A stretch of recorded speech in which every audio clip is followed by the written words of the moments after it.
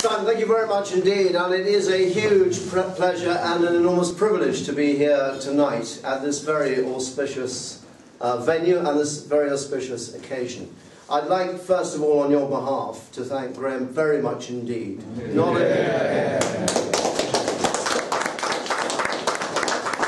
only for his kind hospitality, but also for giving us such an informative and interesting account of this very famous building.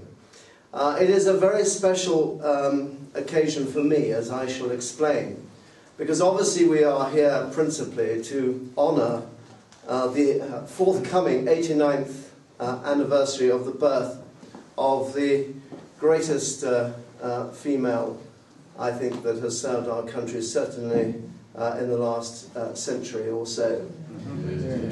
We are here to honour Margaret Thatcher, who has done so much for our country. But we are also, of course, in this extraordinary, famous venue. And it, as you've heard, it was from here that one of the most extraordinary aerial exploits ever undertaken was launched.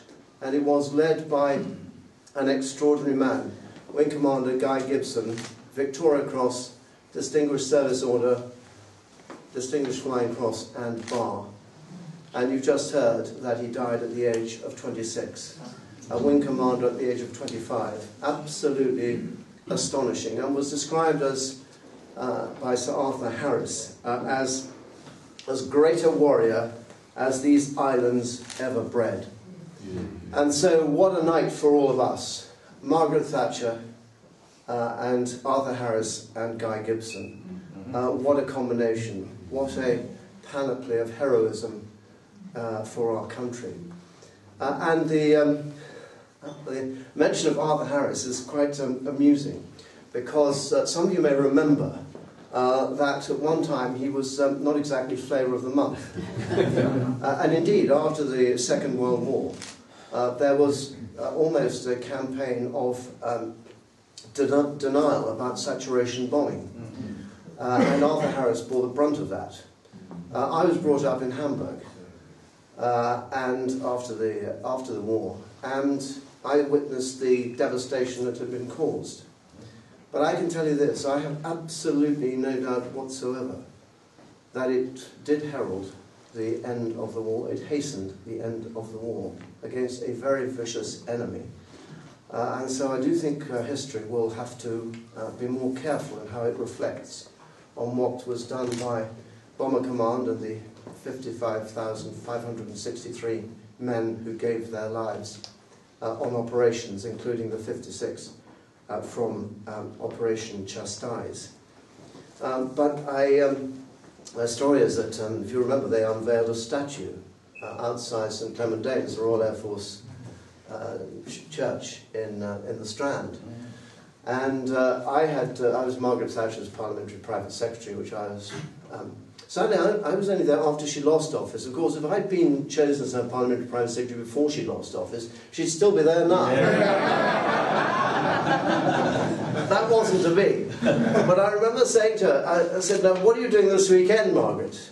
And she said, "Well, actually, DT," she was called DT, "DT and I were going to go to St Clement Danes. They're going to unveil Her Majesty, the Queen Mother, is going to unveil a memorial to Sir Arthur Harris.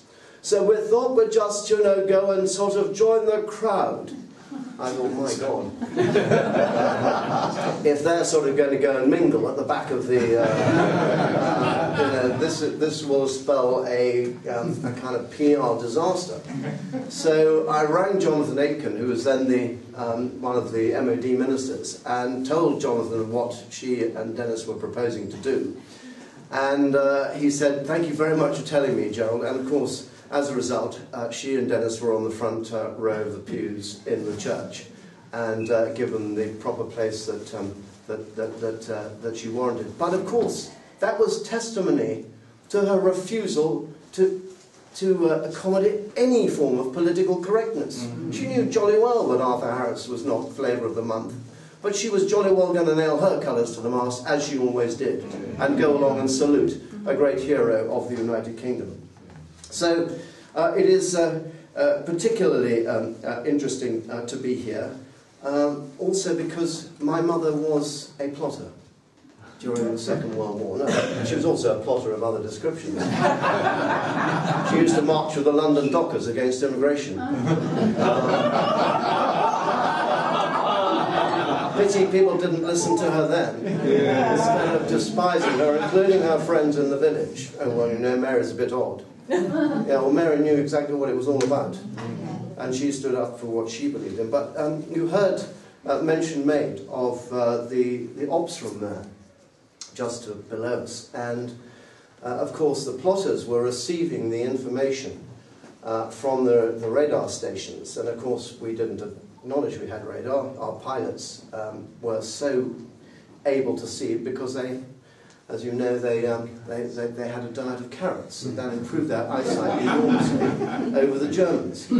But of course we had the chain home and all the rest of it. And these WAFs would be at the table pushing these blocks of wood across the North Sea, representing bandits, the enemy, and of course the warriors going out to do battle.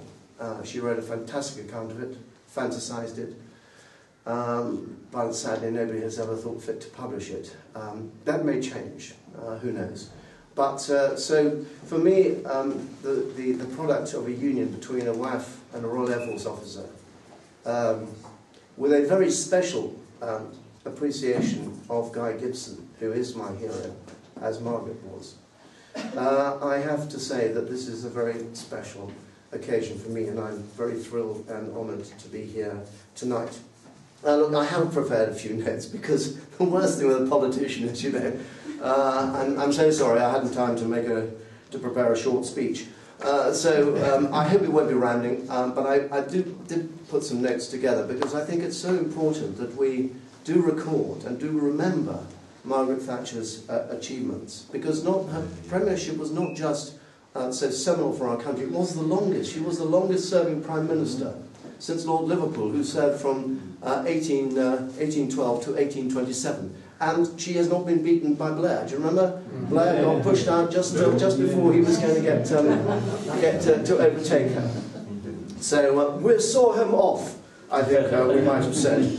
But there was a wonderful story about that, to which I am the only person who was party. We were milling around the back of the chamber in the House of Commons during a vote, and you've probably seen it on the telly, and there's a lot of confusion, chaos. Anyway, this guy comes up to her and says, "Maggie, can I have a word with you?" She says, "Yes, of course." He said, "Maggie, I just want to tell you, you're not just the longest serving Prime Minister since Lord Liverpool, you're the best." Of course she loved this. She had no idea who she's talking to. So I said, "You do know that Senso was a Labour MP, is a historian?" "Yes, of course."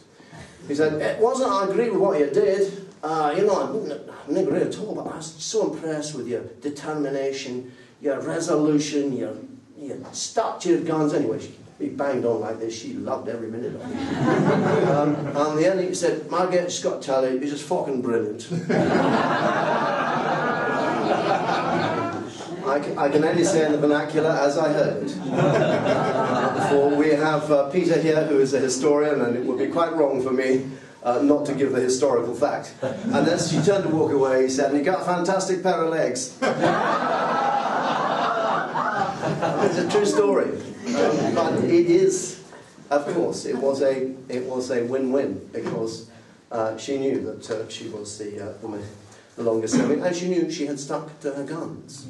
She also knew she had a fine pair of legs as well. I mean, Margaret Thatcher was always very feminine, and she was not a harridan. She was a wonderfully feminine lady. But in recognising her determination, of course, that is one of the things that characterised her stewardship of this country. I think there were three main characteristics. The rescue of the British economy from post-war terminal decline. Many of us here went through the 70s. We were even stocking sugar in our flat in Chiswick after we got married 40 years ago. So dire was the situation, out of which was born the National Association for Freedom, with Ross McWhirter, late, of course, assassinated by the IRA. And we had, Norman Tebbit and I, we'd all planned, as I shall say next year, we all planned to produce a newspaper which Norman and I were going to arrange to be delivered by air around the country. So she rescued the British economy. Secondly, she restored Britain's place in the world. And thirdly, she had this absolute total commitment and belief in the freedom of the individual. So what was her economic strategy? I think it's worth reminding ourselves so that we can remind others, not least of those who form our present government. That belief in the freedom of the individual was really overwhelming in her and drove her. But it was accompanied by a very keen sense that your freedom was matched by an obligation. That freedom didn't come on its own, and you had an obligation and a responsibility to look after your family and your lives. And if you remember, she said there is no such thing as society, for which she was criticised. What she meant was, society is an amorphous body. Society is made up of individuals. It is individuals who give. It's you who've just given to this charity. And you know the significance of Chadwick. Chadwick is the man who designed the Lancaster bomber, and he is also the man who designed my aeroplane, the Vulcan bomber, X-Ray Hotel 558. See it at the air displays next year. And I'd like to give to that, it'd be wonderful. And Roy Chadwick designed both of those aircraft. And look at the difference between the Vulcan and the Lancaster. 11 years separated the first flight of each of those airplanes. So I'm delighted, Graham, that it's called the Chadwick Trust, because I think that recognises a man who contributed so much. So, she was driven by a belief in individual freedom, and where did that manifest itself? Well, it particularly manifested itself in the trade union business, because we had seen that the trade union members were being dragooned by their leaders, who drove around in smart cars, commanded salaries way in excess of those which their members were paid, and they lived off the back of their members, and they imposed a tyranny on their members. Hands up those who remember the closed shop. Roger, I see you've got his hand up. Very good. Is it a closed shop in UKIP? I can't remember. No, you're welcome to join. As I tell my UKIP people in Farnborough on Thursday night, unfortunately, you know, I got there before they did. Anyway, they're too left-wing for me.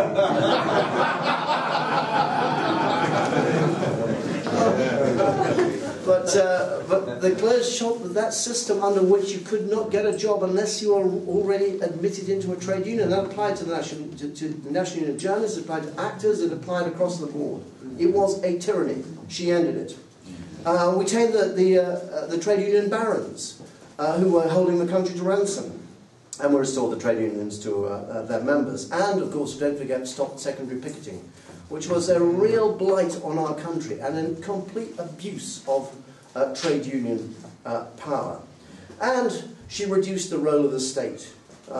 If you remember, in about 1970, they had the Selsdon, the meeting at Selsdon Park Hotel, where the Conservative Party was going to come out at last after the post-war flirt with quasi-socialism. We were really going to go out and privatise things. Well, boys and girls, we did a great thing. Ted Heath, in 1970, he privatised the pubs in Carlisle. My God, was the world a new place. A brave new world of privatisation. We didn't go much further than that, but there we go. She did. And she undertook something like 50 privatisations during her administration. And the result of that was that these ailing industries, which were consuming vast amounts of taxpayers' money, accounted for 10% of gross domestic product, accounted for 8% of employment and 14% of investment.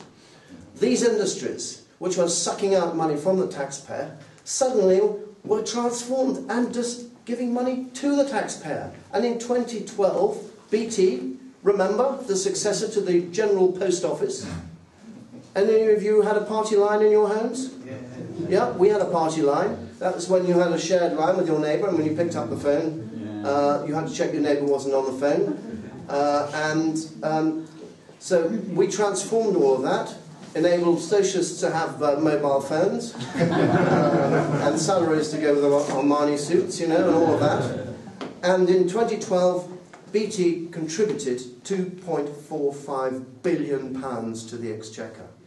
We need to ram the message home.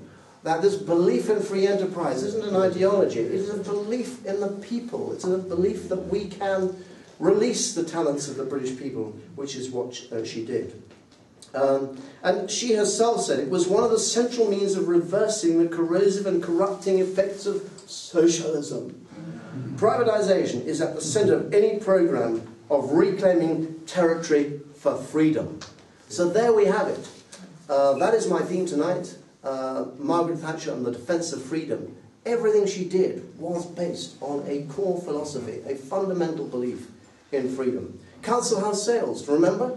What I didn't know until I did a little bit of research before tonight was that Council House sales were actually pioneered by Horace Cutler, who was chairman of the Housing Committee of the Greater London Council. And a very great man. He's the man actually who sold London Bridge to the... they thought they were getting Tower Bridge. He never let on. But he started that. 7,000 were sold in 1970. 1972, 45,000 council houses were sold. And ultimately, of the 6 million council houses, 2 million were sold. And if I, in this audience, may be bold enough to say that Michael Heseltine said, no single piece of legislation has enabled the transfer of so much capital wealth from the state to the people. And, you know, we've all seen it. We've seen all. Do you remember all those socialist councillors who brazenly took advantage of the right to buy, released themselves from the tyranny they'd imposed on all their neighbours, and bought their own homes? Marvellous. Greater joy is there in heaven over the one sinner that repenteth than over the 99 that have no need of repentance. Not that I'm suggesting we're all perfect, but some of you have got room for improvement. Roger Helmer. I couldn't resist that, Roger. You're welcome. So domestically, I just remind you of what she achieved. And it was achieved against a real pressure not to go this far. The No Turning Back group was formed. They call us the Don't Turn Your Back group for some obscure reason. But the No Turning Back group, which I'm sure is alive and well under the stewardship of my lookalike John Redwood. Those who say we look rather like, I say we come from the same planet. And I'm wearing the badge. But we were set up to encourage Margaret to go ahead with the foot on the accelerator, because all those siren voices, steady off, you know, we've done a bit, we must now sort of draw back. No, press home the advantage, we said. She did. She didn't really need loyal encouragement, but we gave it to her nevertheless. Now, of course, the other thing I mentioned earlier about what she achieved, she restored Britain's place in the world. And it's very important to understand that that had economic value. It wasn't just an ideological thing. It was certainly not a xenophobic thing. It was because she knew that trade follows the flag. And if you've got a tattered flag, no, they ain't going to follow that, are they? So she flew the Union Jack proudly and defiantly over Whitehall and over this country. And the Iranian embassy siege, which we all remember, was the first visible manifestation of this Iron Lady in action. She was not going to tolerate it, and she was going to let the men and women of the armed forces be released into action. And it's, of course, ever since the Iranian embassy siege, she was always a very welcome visitor to Hereford. And then the Falklands campaign. Well, I'm not going to say anything about the Falklands campaign tonight, save to remind you that 255 men gave their lives in that campaign. But it was her resolution. And very interesting, talking to one of the military commanders 10 years later when we had a reception at the Imperial War Museum, which she kindly invited me to join her and Dennis. One of the commanders there said to me, I said, what was it like? He said, it was amazing. She said, can you do it? We said, yes, taking a bit of a gamble. Weren't sure if we could. She said, go to it. And she didn't interfere. She didn't try and micromanage the military operation. So the military commanders were given their head. We all know the result. All I want to say, though, is that it has been one of the most extraordinary privileges I have had with Lizzie, my wife, is to attend. Well, I went on a pilgrimage 20 years later in 2002 to the Falklands with Surgeon Commander Rick Jolly, who manned the red and green life machine, from which no man who arrived alive left other than alive. So no one died in that, despite the fact that missiles entered the building, never exploded. Who said there isn't a God? And it was an extraordinary experience, and she came to see us off at Gatwick with Jim Davidson, and they were just all these men, maimed, injured, minds destabilised, had nothing but absolute admiration for their commander-in-chief who'd sent them there. And it was the same at Greenwich. There was a dinner for those who had received awards at in the Falklands campaign, and we were invited. And we were up on the dais in the Painted Hall there, those of you who know it. Magnificent place. So it was full of these guys. Anyway, Princess Anne was there with her husband, and she left just before the end of the proceedings. And then, first of all, there was an American general there, who was the first general to command Baghdad after the war. And he said to me, after the 2003 war, he said, do you think I could shake hands with Margaret Thatcher? And I said, General, I'll see what I can do. Ask Mark Worthington, would it be possible? He said, yeah, just make sure as she comes out, the general, push him. So I said, okay. So Margaret comes out. So, General, get there. So there's me ordering an American general. I rather enjoyed it, I have to say. And see this man with tears in his eyes, a hard-bitten American general with tears in his eyes at the opportunity of shaking hands with Margaret Thatcher. That tells you something as well. But it was as she then left, and she got to the top of the steps. Bear in mind, many of these men were maimed, mental injuries, etc. The moment she stood on the top of the steps, you could have heard the roof go off. They just stood up and roared. They did it when she came to Aldershot, to One Power, to commemorate the anniversary, and obviously as a member of Parliament for Aldershot, I was there. And again, all these guys, fag in one hand, pint of beer in the other. Many had left the army, and Farrah Hockley was there, and David Cooper did a drumhead service, and then Farrah Hockley said, I wonder if I might now invite Lady Thatcher to say a few words. Again, the roof just blew off. They will not do that to Tony Blair. She believed in a sovereign nation state. That's what drove her. She believed in our country. She was. I once had the temerity to suggest, well, going into the 1997 generation, we don't want to wrap ourselves too much in the Union flag. God, I wish I'd never said it. What do you mean, Gerald? Wrap yourself in the Union flag. What's wrong with that? So I got one of my many handbaggings. I'm still taking the bits out. Didn't manage to duck a few times, but not on that occasion. But she believed in the sovereign nation state, and she was never afeard of expressing that view. Do you remember when Ronald Reagan invaded Grenada?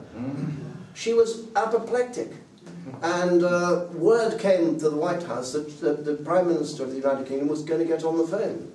And they were all quite scared, and Bob Tuttle, who was the ambassador in London, was there at the time, and told me what it was actually like. They were all really rather afeard for the President. The phone call came through, the doors of the Oval Office shut, and about 15 minutes of conversation. You're going to hear a few voices being raised, etc. And they were very worried about the President's condition after this handbagging down the telephone. And of course she was handbagging. She said, who do you think is the head of state of Grenada? Her Majesty the Queen. You need her permission. And it was all of that. Anyway, so of course they were all there, his staff all very worried. Anyway, after all this, the doors open. They're very apprehensive. The doors open. There's Ronald Reagan, beaming from ear to ear. And all he said was, "What a magnificent woman." So she believed in a strong nation state, and she believed in strong defence. And if you have a look at what she did in Geoffrey Howe's first budget, very interesting. Do you remember he cut the top rate of tax from 83% to 60%, abolished exchange controls at a stroke, cut the basic rate of tax from 33 to 30% with the objective of getting down to 25%.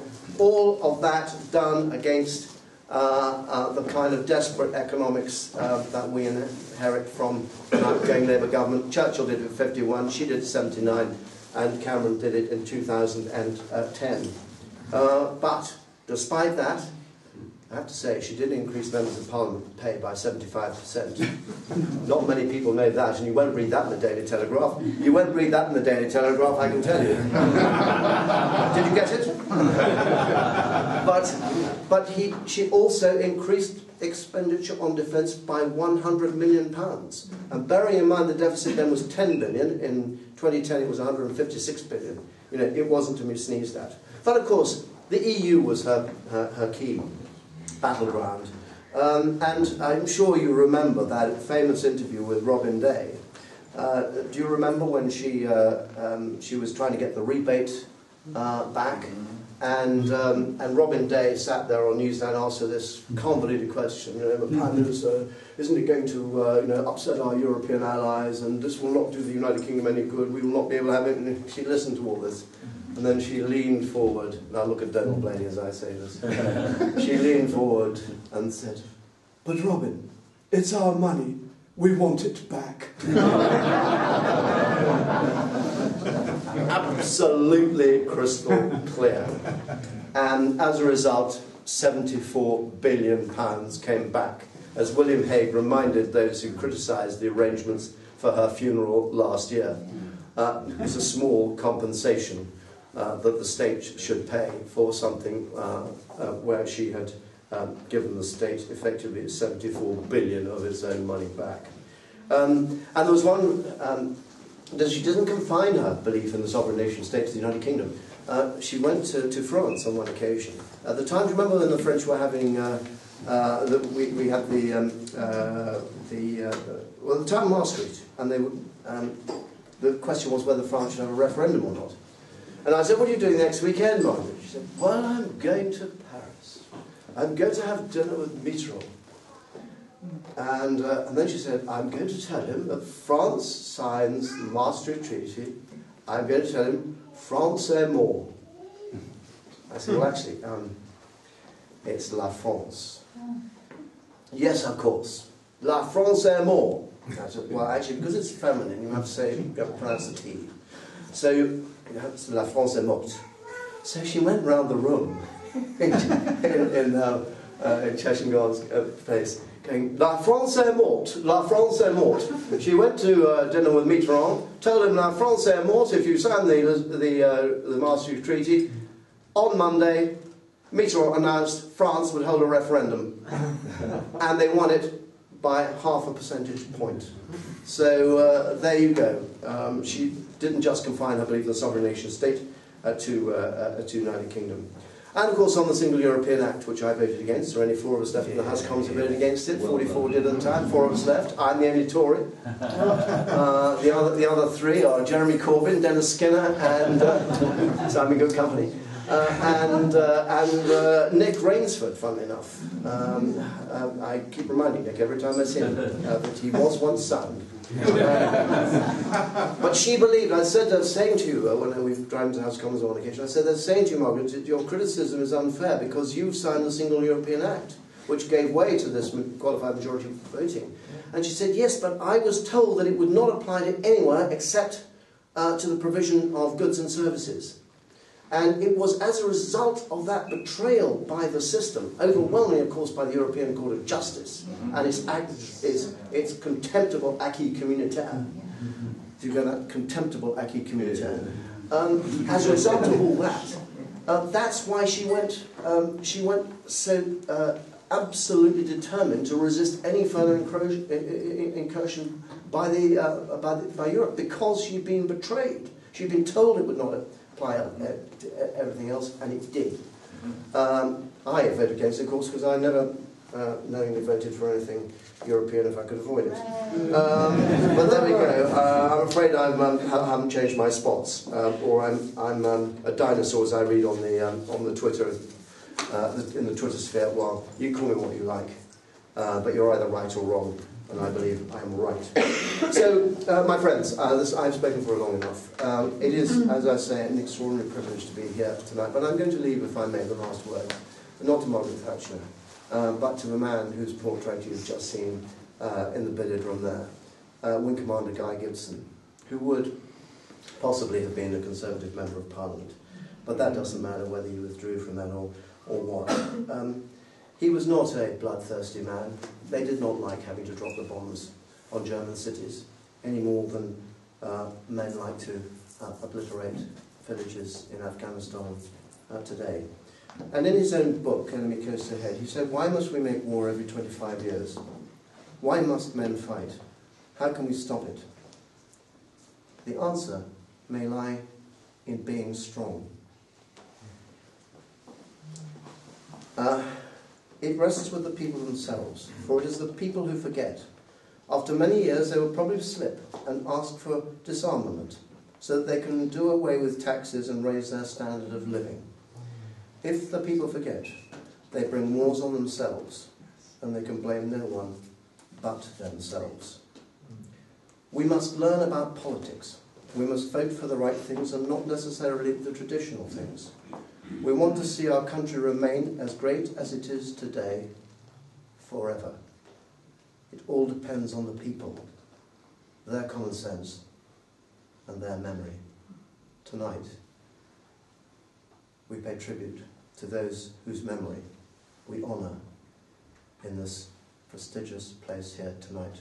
And to you, Graham, thank you very much for making this, certainly for me, the most special of special events. Thank you.